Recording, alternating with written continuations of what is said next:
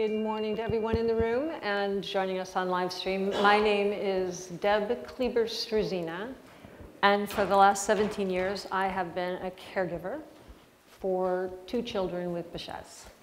My daughter was diagnosed when she was 20. She's now 37 and has 3 perfect children, I should say.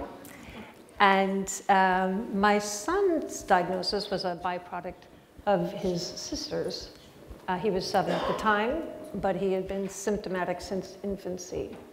So that was, her diagnosis was the aha for his doctors when he was 7. He's now 24.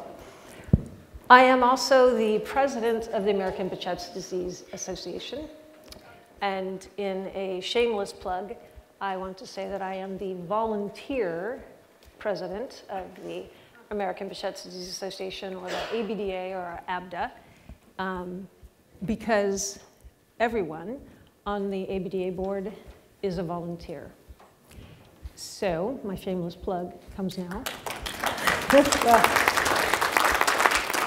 Thank you. But if you enjoy these events, if you've benefited from the Vasculitis Foundation or the ABDA, I would ask everyone here in the audience and in the live stream to consider whether or not this is your year to carve out time to give back to the Behcet's community, because these events and these organizations cannot continue unless you folks are the fresh new wave of volunteers. So check out our website and click on that. I'd like to know more about volunteering, and we'd love to get back to you. So that's my introduction. Let's see who's here. Just why don't you go through and give your name, where you live, and then we'll jump into our questions. Awesome. Hi, my name is Elisa Urkis, and I live here in Atlanta, Georgia. And my name is Ashley Pelletier. I am from Philadelphia, and I live in Bucks County. Hi, I'm Nick Kaiser. I live in Pennsylvania. I'm Ashley's boyfriend as well as caregiver. All right, so we're going to jump into our questions, and I know they're also collecting questions from the live stream, so feel free to join in there, please. And this is for our Behcet's patients, Elisa and Ashley. In your own words, can you walk us through your personal journey to receiving your diagnosis, and also secondarily, how did you find the right doctor? Sure. So my journey started when I was little. I was 7 years old when I got the mouth ulcers that are indicative of Behcet's. My grandmother had them, so we just kind of treated them as normal and moved on.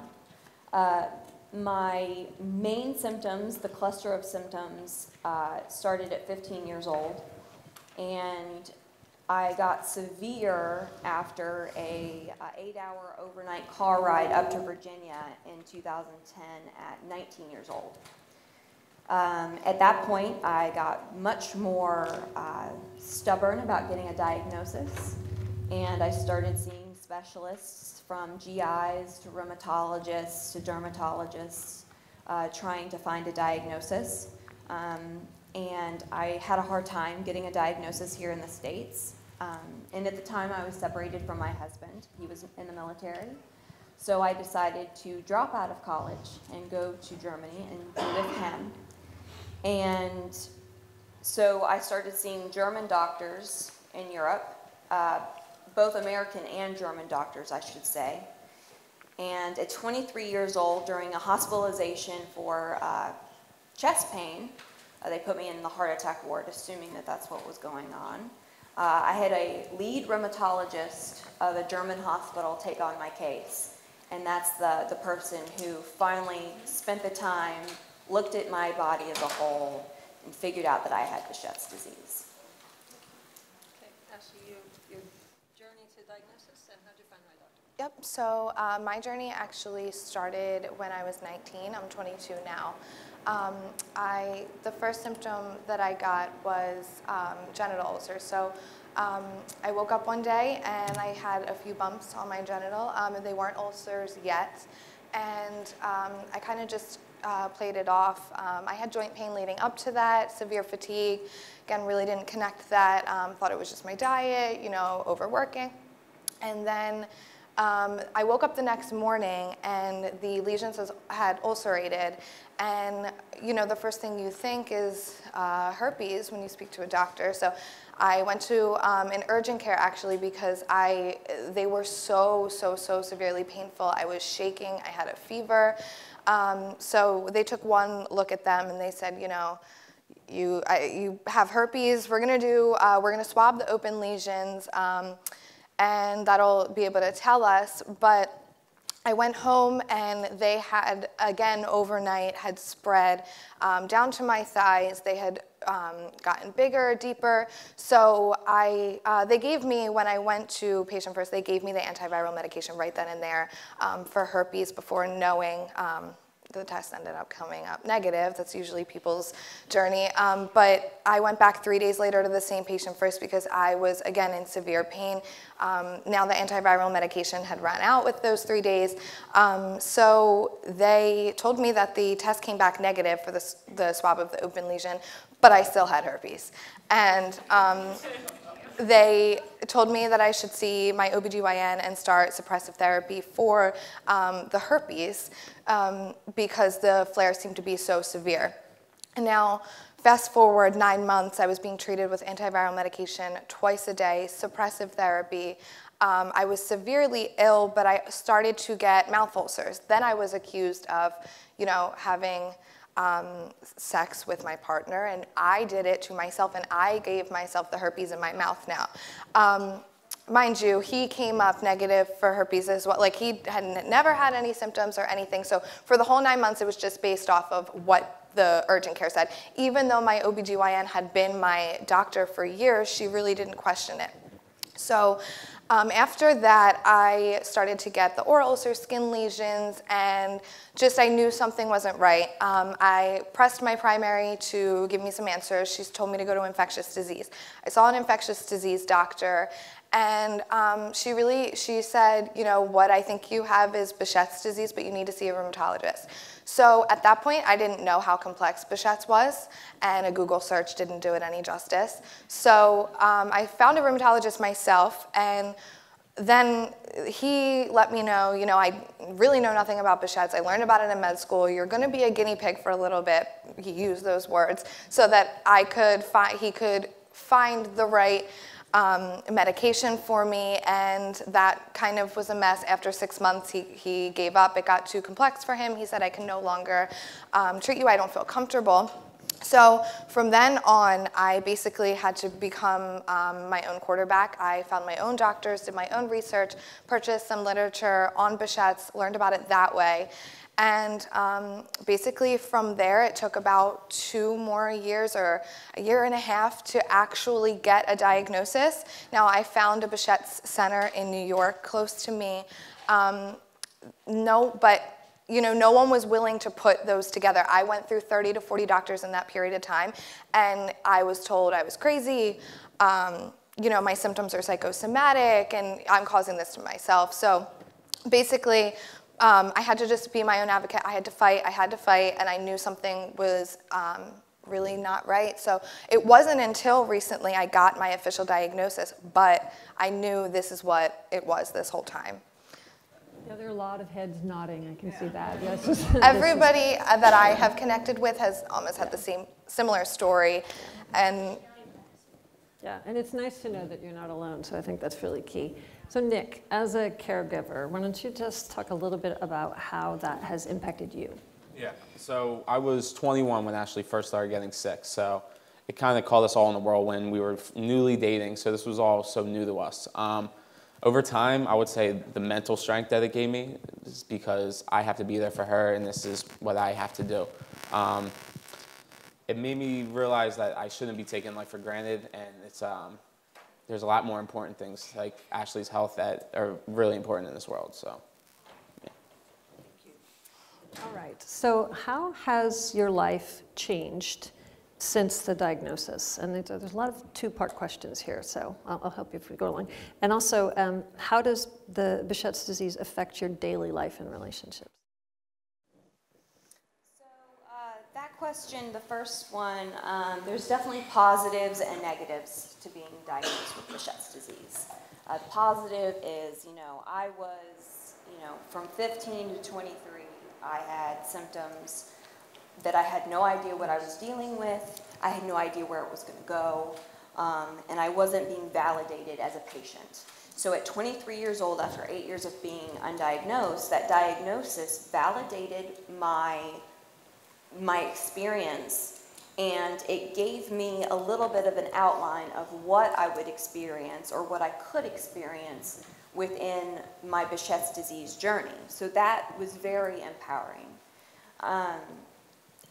One of the cons, one of the negative sides of having Behcet's disease that I've really found, or having a diagnosis, is over time, the people in my life, the friends in my life that I had from before the diagnosis have a really hard time connecting with me on the same level now that I have the diagnosis. Don't get me wrong, I love these people just the same amount as I did before. But when we get together and, we're talking about, the hikes they went on and the bars they went to the night before, I'm going, oh yeah, I had pain at 9 p.m. last night and had to go to bed. So it can make a very awkward situation, and it's definitely been a journey for me of learning of how to reconnect with those people. How to reconnect with those people in a different way now that I am a different person with this diagnosis. And that does tie into your second question about the daily life. Daily life has changed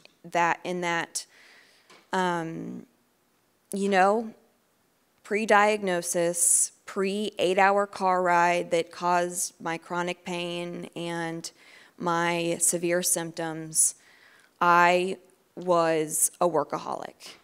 I was going to school full time. I was president of a sorority on campus. I was working full time, and I had a boyfriend in the Army. I was filling every minute of every day that I could. And post-diagnosis, that is absolutely not possible. No matter how much mental strength I have, I cannot put on paper the schedule that I used to. It's taken a long time for me to learn and to accept that. And to accept that doesn't make me lesser of a human being. That, the money that I make and the work that I achieve isn't what matters in society. That's not the part of me that matters the most. What matters is how I treat people and how I spend the hours that I do have. So there's pros and cons. Would I go back to being undiagnosed? Excuse my language. Heck no. Absolutely love being on this side. So that's about it of that lovely question. I agree. Thank you. I agree with everything that she said, but more so I've learned to slow down, take it easy. It doesn't matter about my age. I don't want to compare myself to my peers. Going back to friends, the people that I used to have connections with, yeah, they fell through the cracks. I don't have connections with them much anymore, and I didn't force that. I'm not going to put myself into a situation where I'm unhappy or I feel like, who are these people to me anymore? We don't have the same interests. We can't go out and do the same things. So I think the diagnosis helped me. At first, I felt extremely alone, like is this real, or can I just not keep up with the people around me? I mean, I was going to school. I was in school for psychology. I was working full-time to pay for school. So, I was pushing myself too, and I've learned I can't compare myself now to my old body. I'm completely different, but in some of the best ways. definitely gave me the mental strength that I have today, as Nick was saying as well. As far as daily tasks, I've learned to really, really pace myself with the simplest of tasks, because that will exacerbate your symptoms. And as far as like laundry, carrying things up and down the steps, or you know what, if I have to pause halfway up the steps, I have to pause. Or if I can't do it that day, I can't do it. But it's really important to surround yourself with people that don't make you feel guilty for that. You're not lazy. And there is such a hard thing that I've dealt with, of where people were like, oh, well, you used to be able to do this, or you did that yesterday. How come you can't do it today? It's very, very, very different than what people imagine in their head that you used to be like. So again, it's not all bad, though. It's not all bad. There's a positive. Look where we're at now. Yeah. Nick, I'm going to ask you that same question. So how has your life changed? Yeah, it's changed a lot, but me and Ashley have a great understanding of our time and what means a lot to us. So we're big Sixers fans, so we'll go to all Sixers games still. Music, we love concerts. We just do it with limitations now, such as elevators going up the step instead of steps, or special seating and stuff like that. So we still make time day to day of what we love to do, and we don't let this disease kind of just take over us as a whole day to day. So. Great. Okay, I'm going to ask this next question to Elisa and Ashley again, but we're going to start with Ashley because we're going to mix it up a little bit here. So how do you cope with the stress and the emotional toll associated with living with a chronic disease? In the last panel, we talked a lot about the chronic, and specifically, what tips do you have for coping on a bad day? I love to write, so I actually created my own blog and use that as like an outlet to not only educate my peers, but also use that as like a coping mechanism for me. Also, I still, like Nick said, enjoy the same things, but maybe at a slower pace.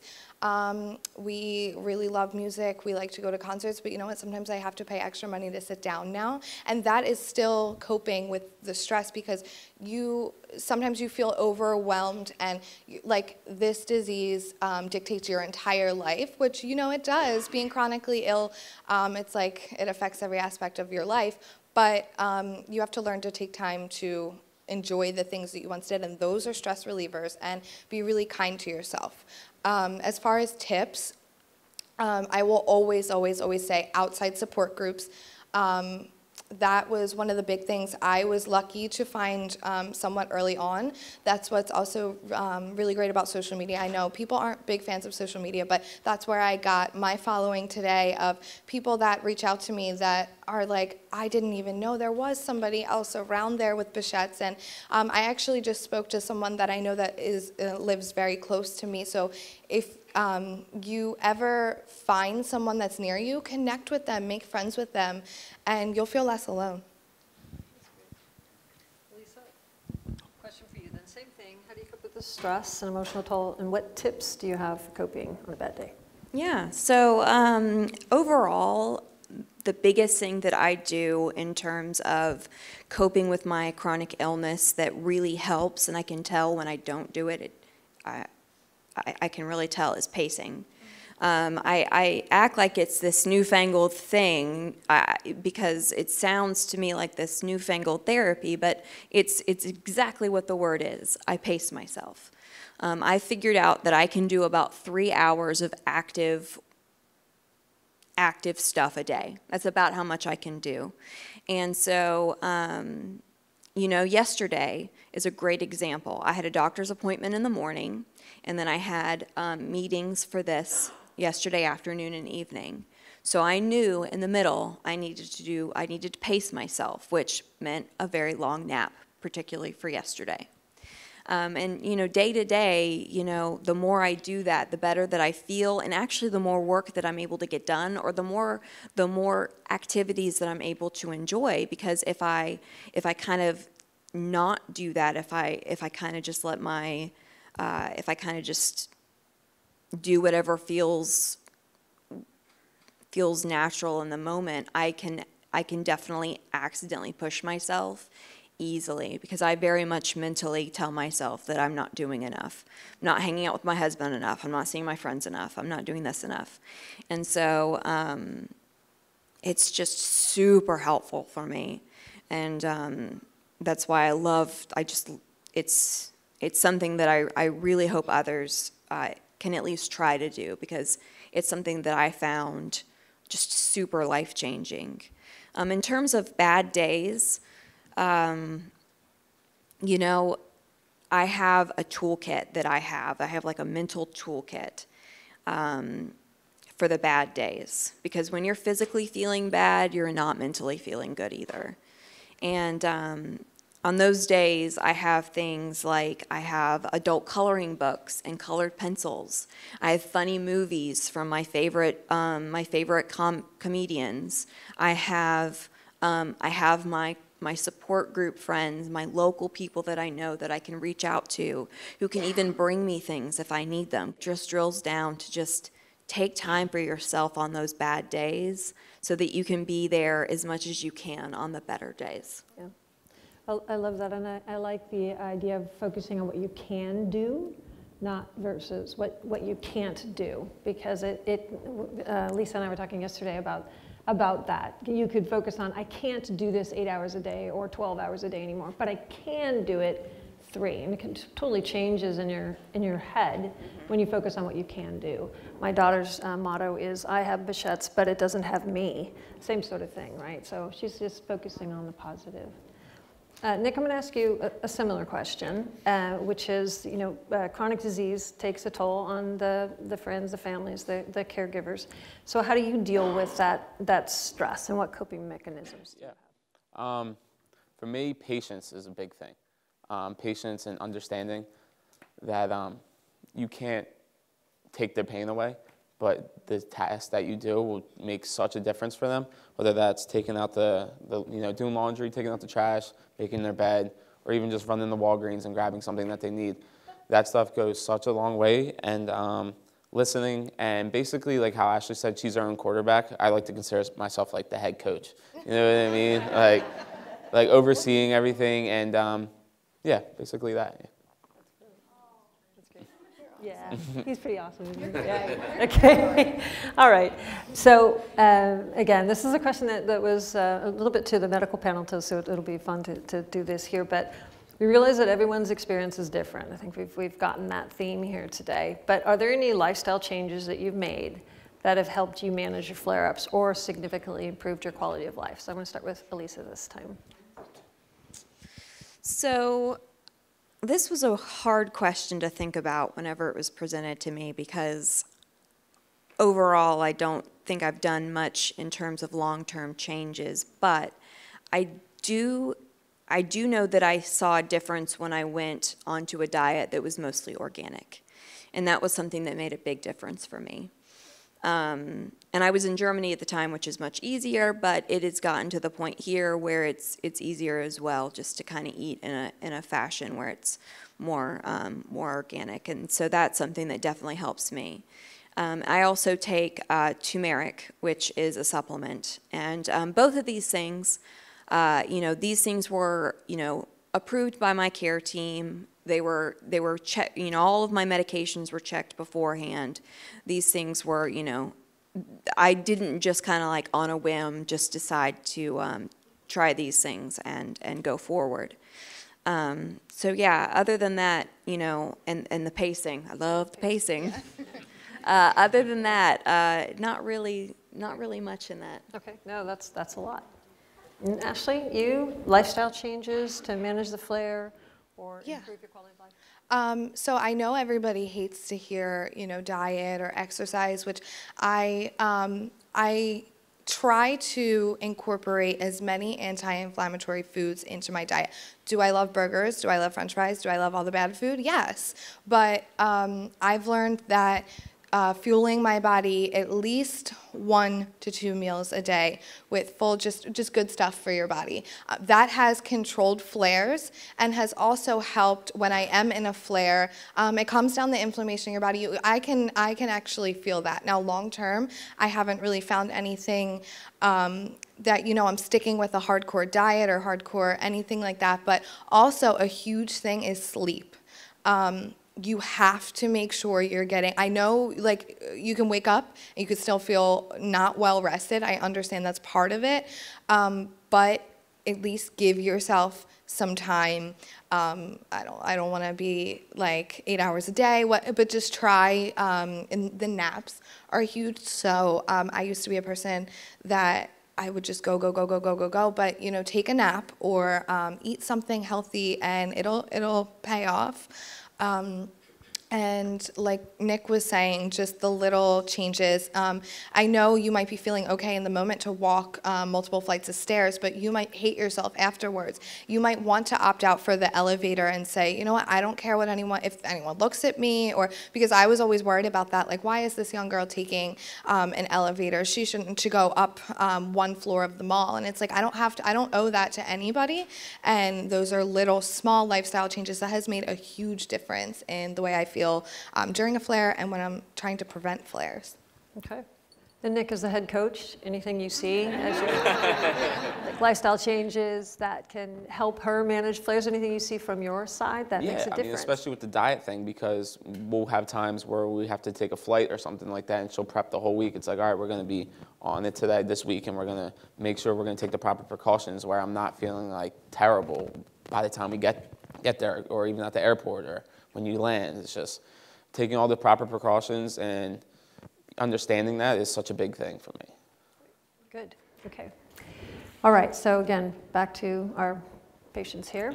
Are there any preventative measures? We'll start with Ashley because she's got a mic. Are there preventative measures that you think make a difference? Yes, it's like I touched on taking the elevator if you need to, or there are certain things that I know that's going to trigger me. I love my coffee, and we have such a bad relationship because that does really make me flare. Alcohol or bad foods, you know, I love those things, but sometimes, like Nick said, if I know I have an obligation, you know, I need to probably stay away, as I chugged 4 cups of coffee this morning. But there are some things, and it's different for everybody. I mean, you guys, coffee might not affect you in any way, but I have found just listen to your body, and you will find those little preventative things that you can do to, you know, learn what triggers you, what doesn't. Triggers, I think that's really true. I think lots of people nodding their heads too, and you get better with that over time, actually, to understand that. Yeah. How about you, Elisa? So my main preventative is pretty simple. I make sure I take my medications on time. I make sure that, you know, as much as I can, I make sure that my team and I have refills set up, and I have my meds when I need them, and I take the medications that I am prescribed. Thanks. That is not as easy as it sounds. No. Yeah. True. There are times where I'm like, oh, I don't want to take these anymore. Triggers is a great topic because, you know, there are triggers that I have where preventively, if I avoid them, it does help. I, in particular, have chronic abdominal pain that came from a Behcet's flare, and it has stuck around it's stuck around constantly for 9 years at this point. And I found that certain foods make that abdominal pain worse. Grits, rice, that kind of thing. So yeah, I have to make sure that, you know, certain things aren't in my diet, just to make sure that I can avoid pain where possible. Okay. Great. All right, a little bit of a switch here. So what is one thing that you wish people would understand about living with or caring for someone with Behcet's? One thing you wish people would understand. I look a lot healthier than I am. I'm glad that's true. I can very candidly tell you that I am in the middle of a chronic migraine flare where every loud and high-pitched noise causes pain. That's fine. No more clapping. No, so And that's just part of the process, but it's just an example of, you know, there are emotional walls that can be put up in situations to make yourself seem healthier than you are. But at the same time, you know, the ground level thing, you know, I look completely different than I am in terms of health. And that's really hard for people to understand. That's really, really hard. So. Exactly. And, you know, going from that, something that, you know, that's even harder to understand, I think, is, you know, when you are a chronic illness patient or a Behcet's patient, I particularly have a hard time fitting in either the healthy people box or the sick people box, because I'm too sick to be with the healthy people, but I look too fine to be with the sick people. Even when I have my service dog with me, you know, I have handicapped aids. You know, I have a handicap tag. I have my service dog. I have things that make it a little bit more visible, but still, most people look at me and the parking spot or the dog and then look at me and go, no, something's not right here. And I just kind of go, okay, and then I just keep going. So it's complicated. You know, finding a tribe that really gets you can be harder than it seems. Yeah. Okay. And then Ashley, one thing you wish people would understand about living, it can be more than one, but you wish people would understand about living with Behcet's. That would be my number one, that you don't look like you have all this going on, but really inside you're really falling apart. I think the complexity of the disease, it's so crazy how it can, it varies from patient to patient, but like I said before, like people will say, you know, well, you did this yesterday, or, you know, you used to do this years ago, why can't you anymore? I mean, I used to be an athlete. I would run Spartan races for Reebok. I would climb mountains. I would do anything, CrossFit. And, you know, it's kind of hard for people to look at me now, even people that I went to high school with or college that seen me in my prime and then look at me now. It's like, I've gotten, you know, you're faking this illness, or I've heard some of the closest people to me say that, and sometimes not directly to my face. So I want people to know that it is super complex. Every day is different. And a lot of people say to me, you know, well, why isn't your treatment working? Or why is this not working for you? It's like, there's no magic drug for Behcet's, and sometimes it takes a mixture, like a concoction of multiple treatments and lifestyle changes as well. So that's one thing that I really struggle with, and I feel like I sometimes try and over-validate myself, and I want to share too much with people because I want them to really know that, you know, I know what I'm talking about. I'm really sick, but yeah, I just wish people knew how complex it all really is, and there's no magic drug. Or You're not going to be fixed, right? No, you're not it's like, oh, broken. you're still sick. It's Yeah. chronic. Yeah. Chronically ill. It's hard. Yeah. It's hard.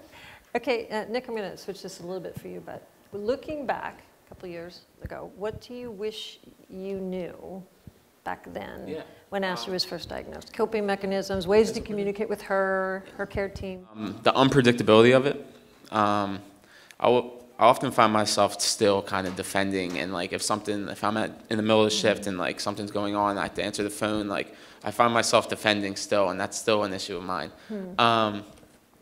But I'm very fortunate that Ashley knows her body so well, and she is on top of everything. So I go to these doctor's appointments with her. Every consultation, I make sure I'm in there. Like, I have to be. And basically, not all doctors know it all, you know what I mean? So, yeah. Yes, I do.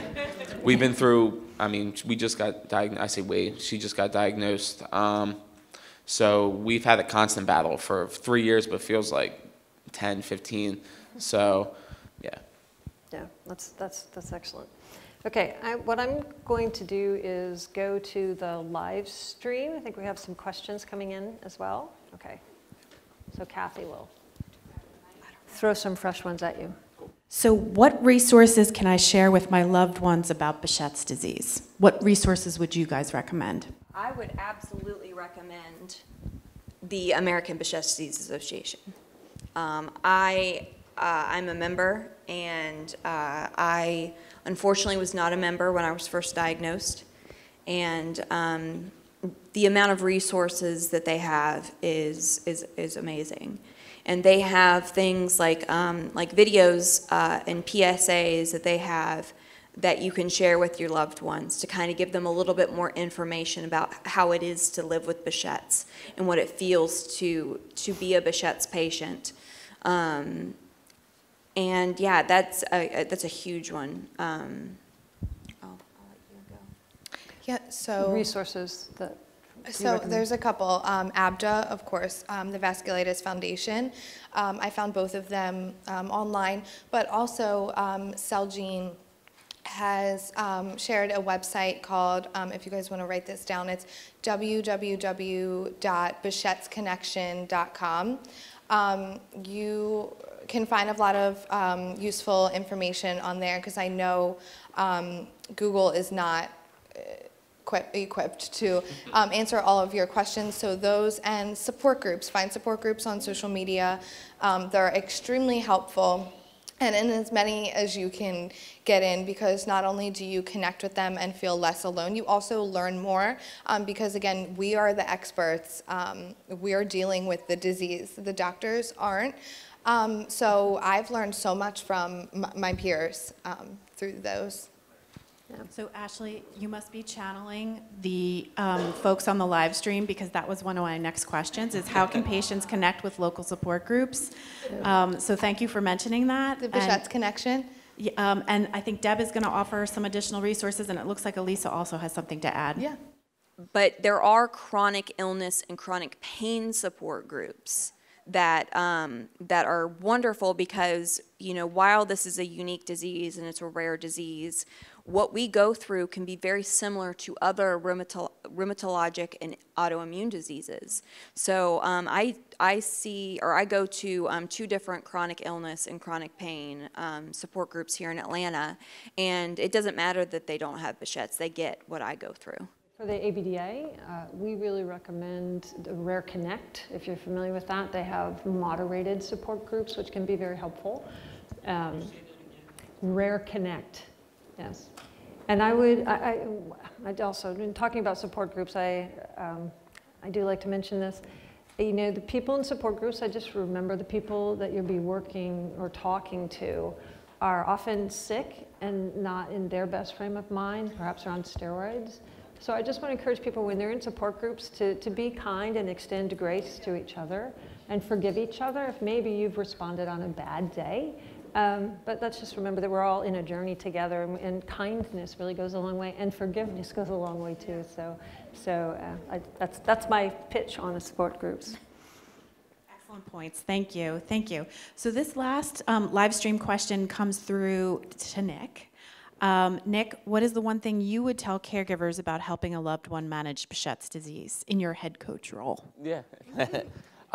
Assemble your care team with them. Kind of like I said earlier, make sure you're in all the doctor's appointments with them, just in case, you know, they miss anything or there's something that you would like to add as well that maybe they didn't add or something like that. And always remember to show love too. Make sure they don't feel alone, because that's like the biggest thing, you know. We can be in the doctor's appointments, but we still have to live day to day. And if you show that love and you make them feel appreciated, they're going to love that, and they'll be forever thankful. Brilliant, brilliant. So that was the last live stream? Okay. All right, so oh, look, that's so cute. All right, so we asked for Kleenex up here on purpose. I have one last question, and it, again, without any planning at all, it ties into the #1 tip from one of the doctors on the earlier panel. But what is it that gives you hope for the future? Start with Elisa. Possibilities. Possibilities of new treatment, possibilities of better ways to get into remission, possibilities of more awareness within the United States. You know, just that we're here in this summit right now is huge. You know, I've been diagnosed and I apologize, my service dog is mad that he is not with me. Being here at this summit, I've been diagnosed for 6 years now, and I have never seen anything like this. And this is just so exciting, and it just brings about just where can we go from here, It's just awesome. Great. I definitely second that. It's amazing how medicine is developing now that that we're at this summit, and the people that are live streaming, they're going to share it with other people. And, the more people that you share it with, the more attention it brings to Behcet's. And it's much needed attention, and not just for patients or caregivers, but also the physicians dealing with Behcet's. And I think social media also, I go back to that, like the advocating for this. And I actually found Celgene and started advocating with them through social media. I found them on there, and it opened so many doors. And now my following, her following, all of you guys that share with your following will also now know what Behcet's is. It's an amazing thing. There's so many possibilities, and your treatments will continue to develop, and more attention will be brought to the disease. Great. How about you, Nick? Honestly, this right here, because it's only been 3 years for me and Ashley, but it feels like it's been going on for a lifetime. Seeing all these people in this room makes us not feel alone, and it's so cool to me that this type of stuff goes on. If you told me 3 years ago we'd be doing this, I would not believe you. I'm like, I would never be another person with Behcet's. So this is amazing to me, and yeah, basically that's the best way to put it, I think. That's great. Yeah, I also want to say, in 17 years since I first heard of Behcet's, the prognosis is so much better than it was. I was fascinated by the number of people who were diagnosed over 15 years ago. I see people shaking their heads. 15, 17 years ago, it was rather grim. I mean, the treatments were much more aggressive. Doctors didn't know what they don't know now about when to treat proactively and how aggressively to treat or unaggressively. So the hope in that, 17 years from now, where will we be? My daughter had her 3 children in that hope, saying, hey, I've got Behcet's, so does my brother, but you know what, things are only getting better, and life is out there, to be lived. So I think that hope is really there. So I would like to give a round of applause to our panelists here. Thank you very much. Thank you very much. Thank you all so much for sharing your stories so eloquently, so passionately. I think the audience here and those of us online really appreciated it. So again, just let's give them another round of applause. They did great.